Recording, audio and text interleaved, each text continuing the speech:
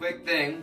We're gonna spoil the shit out of this movie. Oh yeah. So, post this for a while. Yeah. Just stop it right here. Stop right here. Stop. Go back, rewatch a lot of my old episodes. Go see it. And then when you go see Endgame, come back and watch this. Yeah. Okay? Cool? And then cool, okay. tell us if you think the same thing. You agree to it. I'm a couple that lives happily ever after.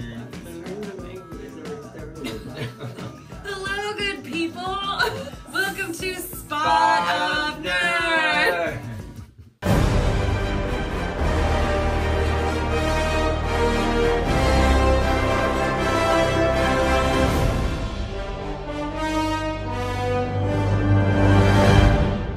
I've seen the movie twice. We're finally at the end of quite possibly the greatest 11 years of Marvel Cinematic movie history. And it didn't disappoint. It is a work of art. It is a masterpiece. There are some things that are not great, but it truly was. If there was any way to finish off the MCU, this is the perfect way to do it. I would definitely agree with that. I almost think it would be a crime at this point for anybody to be like, I think it sucked. So yeah, I feel like you'd have online. mobs of people that would just like destroy you. Yeah, I've seen some people online that have kind of even like, you know, oh, it's the worst. I'm like, you're just a troll. Avengers Endgame is 3 hours. It does not feel like 3 hours. It'll fly by like without even you knowing. I actually was fine through the whole film. So, shock. It doesn't feel like, okay, that is true. Yeah. It does not feel like 3 hours. I was like thinking, why the hell wouldn't you make a 3-hour film? They did well, yeah. And so I can't deny the fact that they used the time well. Oh yeah, absolutely. Two of my theories came true, but half of each theory. So one theory was Ant-Man, basically in the quantum realm, save everybody, because of course it's time travel. And then number two, if you watched our previous episode with Captain Marvel, essentially Captain America Steve Rogers will stay back in time so that he can be with Peggy. So good. Rips your heart out, but at the same time, tears of joy and happiness. It's a good feeling. It's a good feeling. Yeah. We both agreed our favorite part of the film was the third act. You have Thanos versus Cap, Iron Man, and Thor. And it's, you know, they're getting their asses handed to us. They're beating Thanos a little bit. But then Thanos brings out his whole army. If we're gonna go out, this is how we're gonna go out. But before, you have the Hulk was able to get a hold of the gauntlet, snap his fingers, and bring everybody back because as Cap is just, he's bleeding, he's beat up, his shield is destroyed. All of a sudden he gets a radio call from Falcon, and you know that from that moment on, everybody's coming into the scene. Spidey's coming, Black Panther's coming, Falcon's coming, And Doctor the way Strange. they present it It's was just so like, so that moment, I think, like I told you, that would be the moment almost that you want to cry, or at least like you get emotional, because it's just so, like, you just feel this like hope surge, and to have all of them together, like you said. I mean, I think that's incredible to bring everyone in that scene and all those actors. Oh yeah. Oh my god, yeah. The payroll. Imagine if you've watched all Marvel movies, literally everybody is in this film. Mm-hmm. They did not leave. They even brought the kid from Iron Man 3 who was grown up into this film. Fuck. Yeah, they Like, did a good job. there were things that weren't great. Okay, what would you rate it? 1 out of 10, what would you rate it? Oh, 30.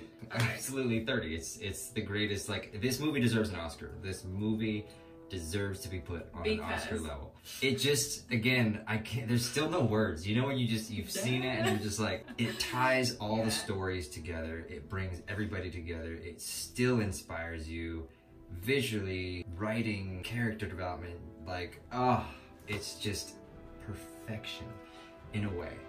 Did I say two gripes? One that we agree on, one that we're whatever.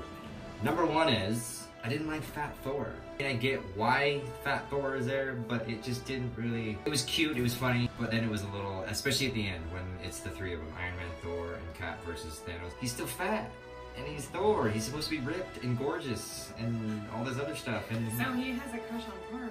Yeah. Bigger than my crush on Thor. And then the other one we agree on. Oh. Captain Marvel. Yeah.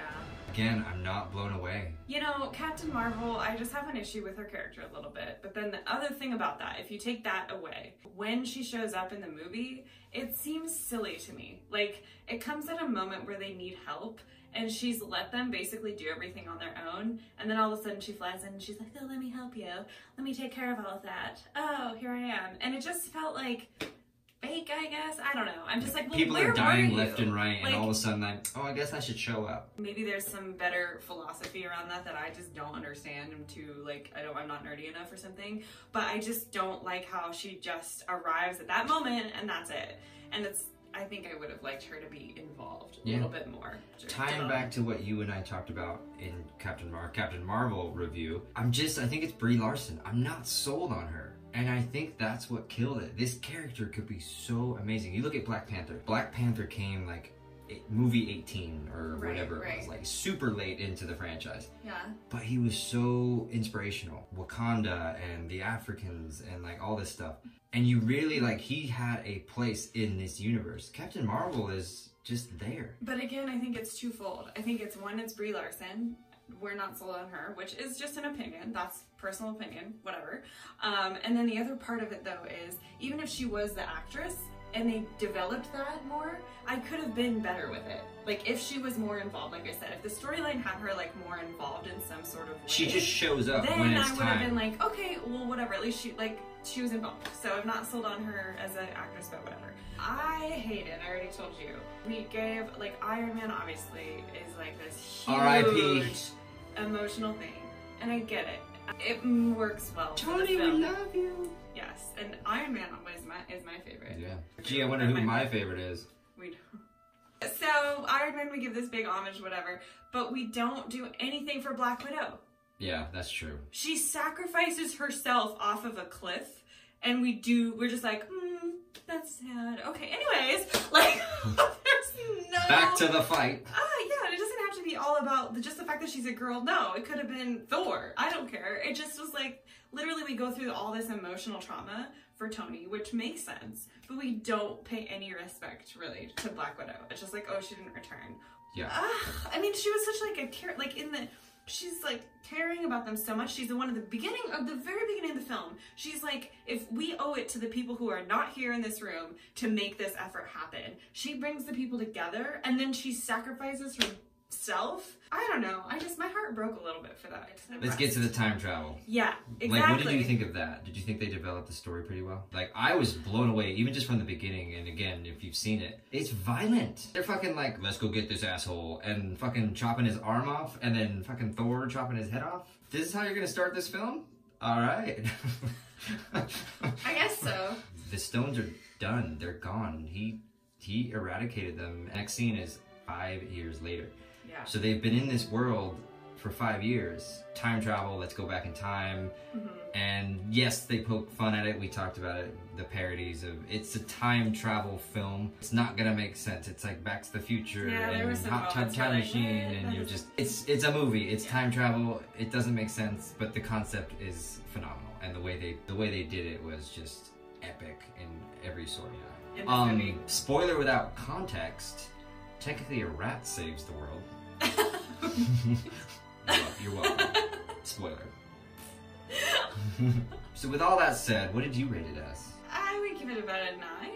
It's not a 10 for me. They did a really fantastic job. You gotta give them props. Like, I get why this film is getting the reviews. I get why you need to go see it. If you're into Marvel at all, you'd be a fool just to not see this at all. And that's coming from someone who is not nearly to the nerdy level.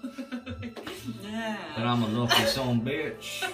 Kudos, like, all the characters that came through. The storyline does keeps you entertained. So it's not like I've had movies where you're kind of like, Captain Marvel. Sorry. Clearly we're not a fan of this character at all. And I loved Wonder Woman, so it's not like a girl thing. I fucking hated Wonder I know, Woman. Which is really ridiculous of you. Wonder Woman blew ass. Yeah, what kind of ass? Sparkling rainbow ass? Because I don't know what kind of ass you're talking about. Like the awesome kind? No, Oh. the deflated, like, you need to eat a taco ass. No, anyway. I think they had it was amazing in how they tied it up. I mean, just, you feel completed. Everybody's story is complete. You feel good at the end. Yeah. Even with Tony's death, even with Iron Man's death, you know, it's that he's overlaying his audio over, you know, everybody's story, and it's kind of, not everything is a happy ending. I love you, 3000. I love you all, 3000. Love you, those that follow, that's those that support. I'm not saying that just to be silly. I really do love you, 3000.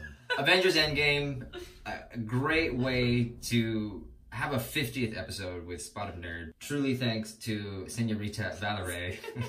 I mean, seriously, who'd have thought we'd get fucking 50 episodes with this shit? It's... Olé. I did sing about like La Cucaracha, not realizing it's about roaches. If anything, I mean, let's say, well, my final thought for this episode 50, Spot of Nerd. Seriously, thanks to Stan Lee, who created all of this. You know, this is not the end of Marvel. This is not the end of Cap and Iron Man and all the Avengers. This is the end of this chapter. Did he have a cameo? Who? Stan Lee. Yeah, when they're rolling through, they go back to 1970. He's the make love, not war. Or he looked all like Elvis-y in the Mustang. I'm sorry. Okay. Well, we're gonna see it again, obviously. Yes. Thank you for giving us these characters and these stories. Thank you to Marvel. Thank you to Disney for buying Marvel and making these movies a reality. Thank you to all the actors and actresses and the fans, and even, you know, I'm not gonna thank myself. The conception and the writers, like everyone who put it together. It's just, this is what keeps me going a lot of the time, you know, and just life in general. This is my world right here to my left. You should know that, always. But when I'm not with her, this is what keeps me going. The jackets, the fan base. It's an inspiration, it's a passion, it's a love. I look forward to what the future is going to bring. This is going to be something that will go for centuries, and I cannot wait to see what they have in store next. So many more reviews that we get to do. Yes! Movies like this are awesome because they have turned into something that is really something for everyone to be able to come and enjoy and to take things away from. I think there used to be this sense of only nerds were interested in the comics, only geeky people, you know, had that love. But now you talk to most anyone and they have some sort of appreciation for this kind of film. It brings people together, and I think that's the biggest thing that we can thank an organization or something like this for, is bringing people together, just like a Comic-Con event. Exactly. In a similar sense. Like I've said, to bounce off of that, like I've always said this from day one, this is all fiction. And in today's world of social media and everybody's angry and pissed and stuff, you can't get mad at this for somebody having a different opinion. We can joke around about Wonder Woman. It's fiction. It's a fictional character. You can't get pissed at me because I didn't like it. So that's what I appreciate, again, a lot about these films and the way they're portrayed and things like that. It's a safe zone. It's a safe zone. It really is. Yeah. In today's world, it's a safe zone, and I'm glad that we have this. It brings people together. So, until next time, y'all, thank you so much for watching. Subscribe! And we will see you guys next time. Bye-bye. Bye. Adios.